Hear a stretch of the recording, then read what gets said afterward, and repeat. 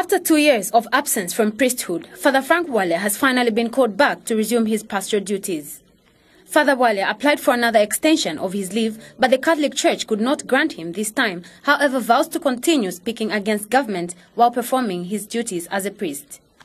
Meanwhile, as many have been questioning which political party the clergy is aligned to with regards to activities of his organization Get Involved Zambia, Father Wale, who now calls himself John the Baptist, announced at a rally that he will not despair until Patriotic Front comes into power, a statement which may finally prove allegations that he campaigns for the PF.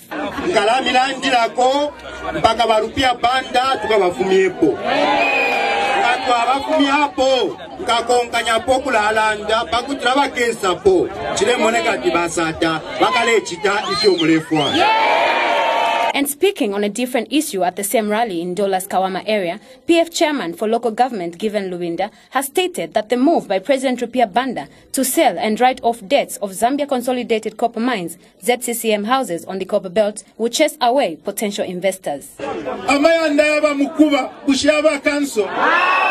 Nombainga mwashtia mayanda yaba mukuba nishi nibakanso bashitishe